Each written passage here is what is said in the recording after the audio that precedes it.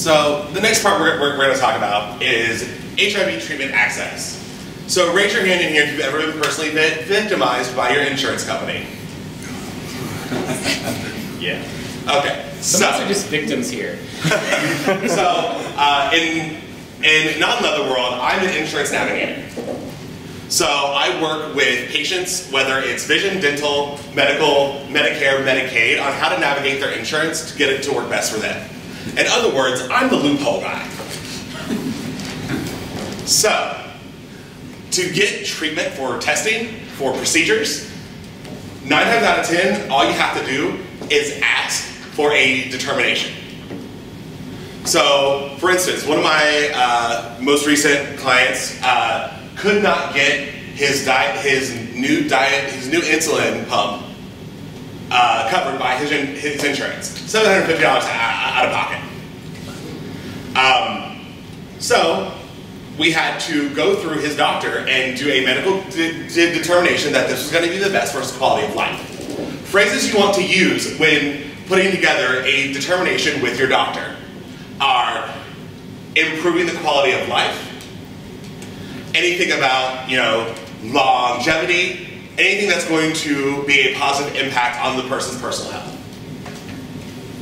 When it comes to getting HIV treatment and access for that, things get a little scary. So currently, with the Trump administration and what they're trying to do with our healthcare system, it's going to take a lot of the younger folks who are on PrEP and HIV meds. It's going to kind of destroy that. I'm not going to mince words here. So my meds, Complera, roughly cost me about $3,000 a month without insurance. I'm a waiter, folks. There is I don't care where I wait at tables, that's not going to happen. So, what do I do?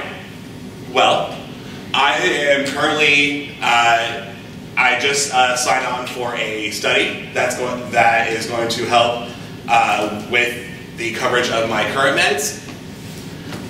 You can also talk to your insurance company about any kind of issues that you may be having when it comes to covering your copays. Most insurance companies will have a write-off program where if it is a medical necessity for you to have any kind of HIV treatment or any other what we call long-term care disease, insurance companies will write off copays. You just have to ask. Say you find a kinky doctor or a doctor that you really want to see, but your insurance company says they're not in network. Ask for what's known as a coverage determination. What that will do is that will make that doctor in network for you. There are so many loopholes that a lot of people don't know just because they don't ask. So I always tell folks, well, it says this in my policy. Yeah, but have you asked it to be changed?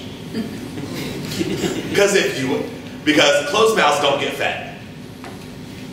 And I don't know about you, but I like to eat.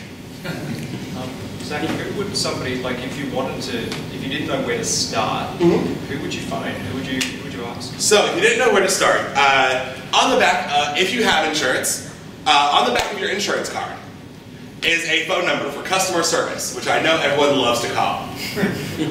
Call them, and then ask them to be transferred to a member advocate or their appeals and determinations department. It's going to be a long phone call, folks. I'm going to warn you now. But it's going to be worth it in the long run. I've seen things get covered that a insurance company flat out said, nope, we are never going to cover this. It was deemed medically necessary with medical proof, and they covered a $35,000 procedure. It's not. Now here's the thing with getting access and using those loopholes. It's not always instant. So it's always good to kind of stay ahead of the game.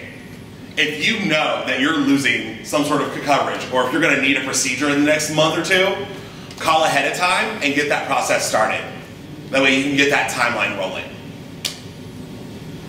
So if you have any, those are some general kind of conversations around access and treatment and how to navigate like the insurance aspect of things. If you have like a specific issue that you want to talk about, I'll be hanging out after and we can chat one-on-one and I can give you some free advice based on what I know and my own experience.